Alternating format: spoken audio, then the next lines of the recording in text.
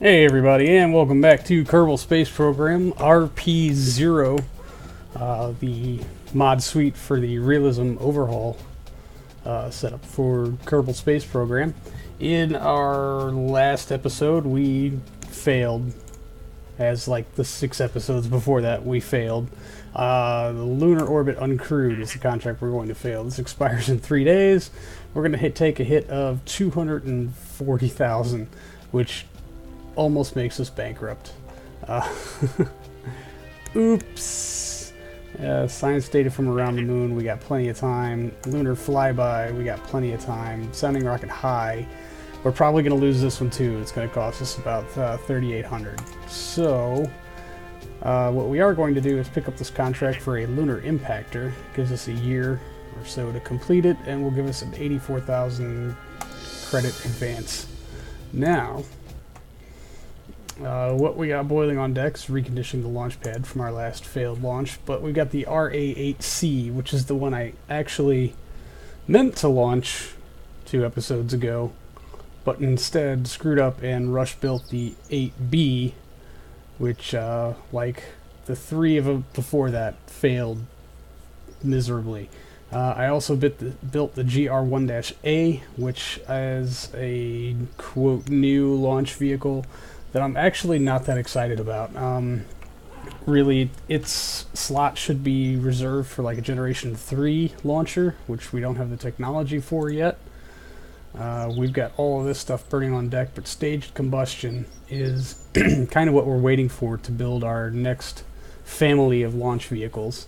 Basic construction will help us out a bit. That'll give us the new tank types, etc., in which case we'll then have to go back and update these GR-1As. I basically built these because I wanted to have some launch vehicles available should we be completely out of money, and be able to still try to fulfill some contracts that the advance might not be big enough to cover the cost. But basically what we're going to do is we're going to warp to the completion of the R8C and try to put that in orbit of the moon, and hopefully the transfer stage will be able to impact into the moon to fulfill that contract. So we'll just time warp ahead a little bit, and any minute now our money's gonna all go away, I'm assuming. It should have already happened by now, maybe not. Alright, and there it goes, all of our money now gone. So our space agency is in a little bit of trouble, but I'm really hoping that the 8C here will be able to fulfill a lunar orbit contract, which after taking a huge hit to our reputation and to our money, we might not have that much available. But let's go take a look. Science data from space around Kerbal, that's like a freebie. We should totally do that. And yeah, the rest of these are not. RA-8B, adjusted orbit of Kerbal. That's kind of a waste of money. Yeah, none of this will even cover the cost of that launch vehicle. That's not even a real thing at all. So this flight, what we're going to try to do is lunar impactor, lunar flyby, space around Kerbal, and space around the moon. Those combined will easily cover the cost of our launch vehicle and hopefully get us out of a big rut here. So let's bring that up and roll that out to the pad.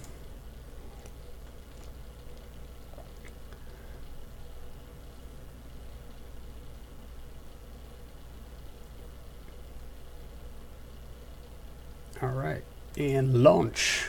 What?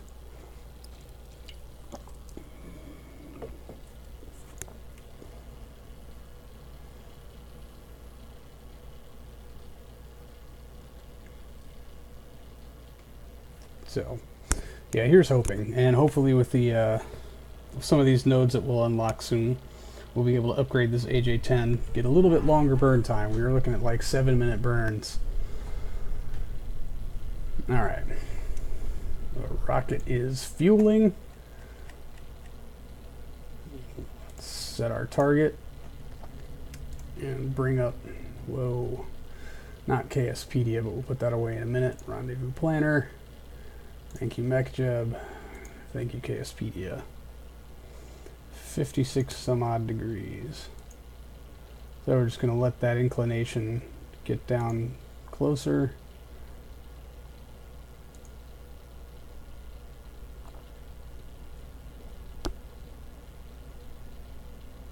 Yeah, so I have thought about building a ascent guidance profile for this. Oh man, totally screwed that up. 0.82 is not that bad, really.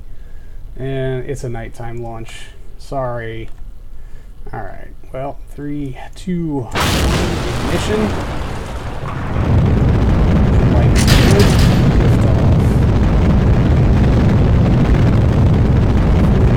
Compensate for all of this with the steering.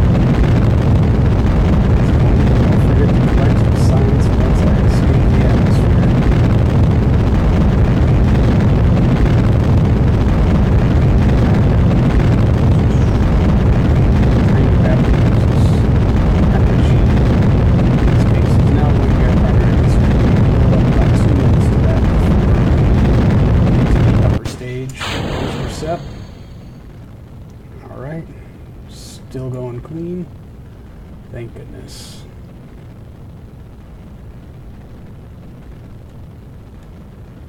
Alright, and we'll just go ahead and do bearing set.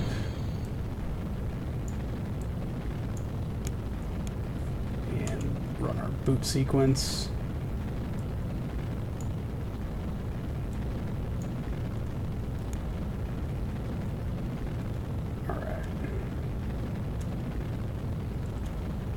Now we can really rely on the, we've got a lot more acceleration now, a bit more than a G. Now that the stage is a little more than halfway burned through. So our RD-108.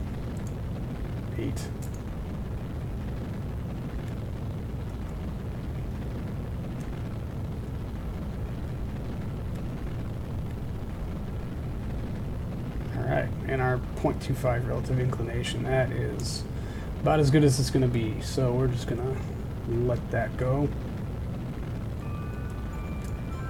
Continue to lean in. We're now outside of the atmosphere, so really I should have been leaning into this a lot more. But again, I was talking and not paying attention. My bad. Mars. I think we should get our asses there. What do you say?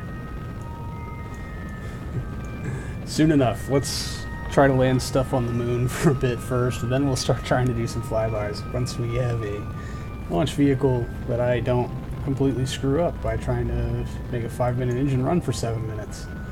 It'd be neat, right? Okay, we need to pitch up a bit. I I need to bide some time on that time to apogee. I don't know how much longer we've got left on this stage. Probably about a minute or so. Somewhere around there. Please no engine failures. Please no engine failures. Please no engine failures. Been the bane of my existence. But we've got a lot of time to fill the contracts that we have on the boards right now, so it's really not critical. We actually do have the money to build a couple more of these. They're really not that expensive a rocket. Less than 20 grand. Memory serves. Alright, I need to build a lot more time to apogee, so unfortunately we're just going to have to incur a bunch of steering losses here. Because sailing past your apoapsis while trying to make an orbital insertion is just not beneficial to our cause here. And like our upper stage here, our second stage, burns for like 7 minutes. So really having 3 minutes of time to apogee at SEP is, I would say, fairly nominal. I guess that would be what I'm looking for. I don't know if we're going to get there or not. Yeah, maybe. Might be crossing. Oh yeah, we're going to make it. No worries here. Up to about 5 Gs acceleration. And yeah, then we'll hit cut off. There it is. Yep. Ignition. Yeah, light is good on the RD-105.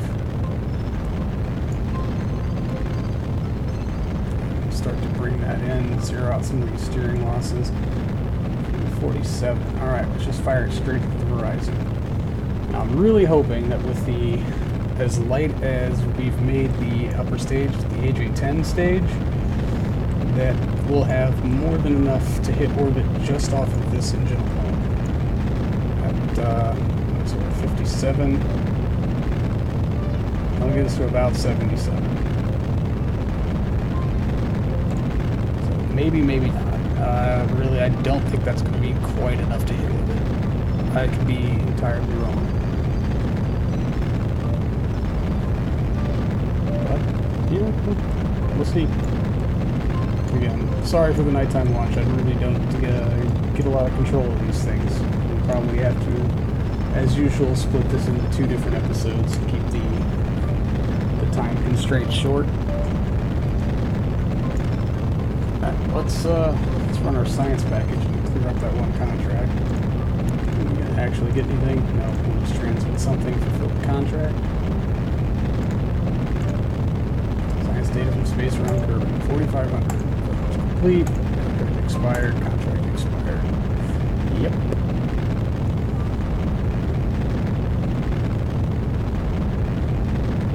Time to apoapsis. This is not falling nearly as quick as I could, so this is probably going to not be an optimal launch. We can just keep that angle at the horizon. Try to get as much of this in the lateral speed as possible. And great. Right, where are we in relation to Moon? Oh, okay. So it looks like our periapsis is going to be about our stepping off point. So we do want to keep it low. Which I guess is good if we have to end up using our AJ-10 stage to round out our orbit. We gotta kill this one a little early, you know, I'm not gonna be sad.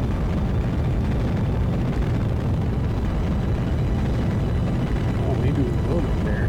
We've only got about 1,600 left. So yeah, 7,700. It's about, yeah, it's kind of right on the borderline, isn't it? Take a quick save and do something super risky.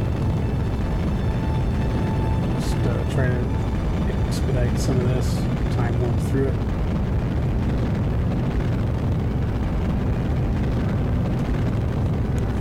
Time warp back, adjust to horizon. Is the tank on my probe locked? Is now, alright. Lock that battery also. Don't let me forget to undo that. It's been a while since I've had a chance to play, so here's hoping we go. Alright. And again, stick with the time warp. Let it wiggle. not going to intervene with controls. That's how stuff gets broke.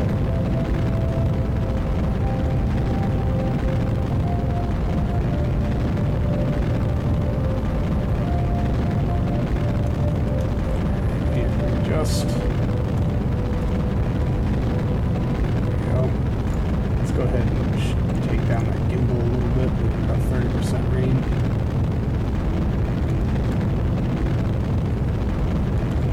And time warp. Yeah, buddy.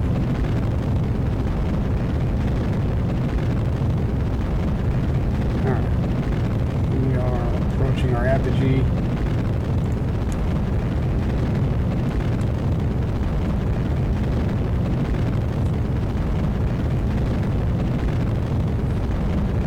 Alright. Almost there.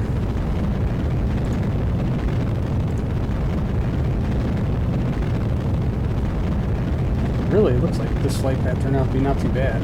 So close to the apogee.